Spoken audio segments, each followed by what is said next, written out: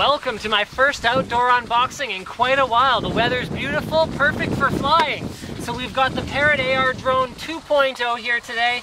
This is basically like the original Parrot AR.Drone, except that it is smarter, faster, it's higher definition, it's like more maneuverable, it's got more features, so it can like flip around and stuff. So basically, it's like the AR.Drone except way better. I mean, one of the things that I said when I first saw the AR.Drone is I'm not really that excited about AR.Drone. But what I'm excited about is where this is heading. This is the next evolutionary step. So they've taken the low resolution camera on the Drone V1 and added an HD camera. So you can view on your tablet or on your smartphone in 1280 by 720 HD. They've added intuitive smartphone control isn't new. It's also available in both the market and the App Store, although it's called Google Play now, I guess. At launch, which the V1 wasn't. YouTube ready. Okay, I suppose most video recording devices could be called YouTube ready. What else we got on here? Okay, easy connect. Yeah, we got that. So HD front camera and QVGA vertical camera. So they haven't upgraded the bottom camera, but that's okay because it's just to keep it from drifting side to side. You tilt, control, record, and share. Ah, yes, video recording. AR.Drone V1 did not come in the native free flight app from Parrot with video recording capability. V2 does. So people were putting like HD Heroes and all that on their drones. Now you don't have to. You can use the front camera to record in HD video and share with friends through the control application available on the App Store and the Android market. Automatic camera moves, okay, high stability. Wow, automatic static flight up to 50 meters high when commands are released. That's cool. So the original drone couldn't really go that high and retain a certain amount of control. It looks like they've improved that aspect as well. Carbon fiber central cross, okay, let's move right along here. Stabilization system, photo video recording, 50 meter, 165 foot range. Yep, I believe that because we took even a Drone V1, which was using wireless G, the distance of this entire parking lot here. So you can see that's pretty far away. So Drone V2 with wireless N should be even better. Real-time video feedback. Yep, cool. Okay, let's get it opened up. I'm actually pretty stoked here. Oh yeah, the apps. So the game apps, if you know other people who own an AR drone, you can download these apps and you can play virtual games where it's like an augmented reality type of gaming experience thing going on. Okay then.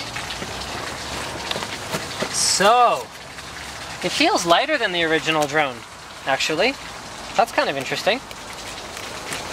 Let's move right along. Let's have a look at what we've got included. So, first thing that's included is your outdoor hull. So this one doesn't have the protective cover around the propellers. So the advantage is you get better battery life and you get better maneuverability, but the disadvantage is if you get too close to a tree, you're not going to have that protective bumper zone that, well, protects you. I would suggest flying the AR drone with the indoor hull at first until you get a little bit used to it, even though it's not quite as fast and not quite as exciting to fly.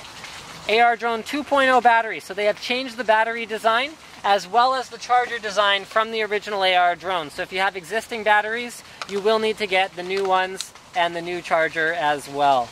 So let's just go ahead and throw that on there. Now it's a nice little clip-in design, whereas the old one was actually kind of ghetto.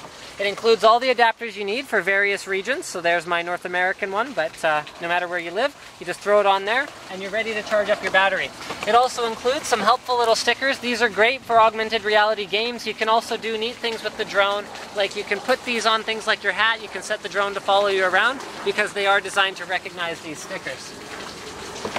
Also includes a thick old manual. So they recommend for 14 up for the AR.Drone 2.0. I can see why, because you know, you bust up your AR drone, your 10-year-old busts up their AR drone on like the first time they're flying it. They're going to be pretty disappointed, but you kind of expect that to happen with young kids. It is pretty easy to fly, assuming that it's at least as easy as the V1, which I'm sure it is, but you can make mistakes. It does happen from time to time. So in here we got your basic controls. This is good. It gets you started. However, I would definitely recommend watching some of Parrot's YouTube videos. or I'm going to be doing more of a video review of this one later, and you can check that out as well if you want some more tips on flying. Let's have a look at some specs here. So we already covered this. You got a wide angle lens. That's important for navigation because you don't want to just have tunnel vision right in front of you if you don't have line of sight to the drone. So if you're actually navigating by the video feed, you're going to want to be able to see what's on your left and your right to get around it or over it or whatever else, not run into it. Video storage on the fly with Wi-Fi directly to a remote device or on a USB key, so you can actually plug a USB key right into the AR.Drone right here. Very, very cool stuff. There's all your specs in terms of the recording. Not much else to say about that. Robust structure, so expanded polypropylene EPP hulls. Okay, they feel lighter than the old ones, so if nothing else, that's good. Foam to isolate inertial center from the engine's vibrations. Cool. Carbon fiber tubes, which are located here. No, that's not right. Here. So the central cross is made of carbon fiber. Total weight 380 grams with outdoor hull, 420 with the indoor hull. High grade 30% fiber charged nylon plastic parts. This is important because the AR.Drone is incredibly durable. I've actually had my drone V1 fall from heights in excess of here just directly down on its side with an outdoor hull and actually not be damaged. I was able to pick it right back up, do a quick check, quick visual inspection, and fly it again immediately. So yes, the replacement parts are, they're there for you, but odds are you won't need them right away, even if you crash a few times, unless you're incredibly unlucky. Liquid repelling nano coating on the ultrasound sensors. Oh, that's kind of cool. Fully repairable. All parts and instructions for repairing are available on the internet. Their instructions are outstanding. I actually had them crash my AR.Drone V1 at the Vancouver Men's Show. They flew it up to the very top of the ceiling of a warehouse. So we're talking about 3 stories up, and then it hit something and fell down. They lost control while I wasn't there to supervise them using my drone.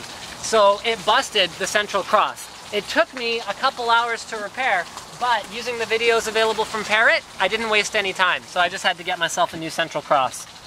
All right, electronic assistance, check this out. This thing basically has a tablet in it. 1 GHz ARM Cortex-A8 processor with 800 MHz of video DSP, 1 gigabit DDR2 RAM at 200 MHz, which is plenty. Wi-Fi, and as I mentioned before, it's got an accelerometer, a gyroscope, a pressure sensor, as well as the 60 FPS vertical QVGA camera for ground speed measurement. Oh, okay, I guess they're using it for speed measurement now too. The vertical camera, which is located here on the drone, if I can find it. It used to be located here on the drone. Here on the drone, is also used to keep it from drifting. So if on a windy day like today, it's easy for the wind to blow the drone a little to this side, but it can look at this line and readjust itself to make sure that it doesn't drift all over the place. All right, going right back along. 3-axis magnetometer, 6-degree precision, ultrasound sensors for ground altitude measurement, so that's pretty cool as well. So I'll show you the ultrasound sensors. These guys are right here, so there's a transmitter and a receiver. This tells the drone within a very, very accurate degree of measurement how high it is off the ground. And finally, yes, it's very easy to fly. This much is true. We already know this. Aha, motors. So they've upgraded the motors as well. Specific high-propelled drag. So bunch of specs here that probably don't mean that much to you unless you are a total, RC motor geek. But there you go. Water resistant. Cool stuff. So, in summary, Drone 2 is awesomer than Drone 1 in pretty much every possible way. It includes basically the same package. You got your outdoor hull, your indoor hull, your battery and your charger, as well as the drone itself. And I am very, very excited to take this thing out for a flight. So I just want to show you guys a quick sort of visual tour of the drone. So there's how you swap the hull. You just pick it up. It's held on with a magnet, which is stored in here. So once you pop it into place, it's not going to come off, but it's also easy to remove if you want to. Okay, your battery gets held in the harness right here, plugs in your power right there, and your USB recording. It's done right here. I'd recommend using a lightweight USB key, not something really heavy. You don't want to affect the balance of the drone, although it looks like it's right in the center. And you don't want to affect your battery life as well as the performance of it. There's your HD camera. You want to be careful with that guy. And this design looks very, very similar to Drone V1, other than a couple changes in the components that are being used. So you got your same gears and shafts, your same propeller blades by the look of things. Very flexible. which will save your bacon at some point, I guarantee it, when you accidentally fly it up against a tree and it bends like this, instead of snapping off like I've seen many other less intelligently designed RC aircraft do. On the bottom here, yeah, there's pretty much nothing out of the ordinary. So you got your camera as well as your ultrasound, and I think that pretty much covers it. Thank you for checking out my unboxing of the Parrot AR.Drone V2. Don't forget to subscribe to Linus Tech Tips for more unboxings, reviews, and other computer videos.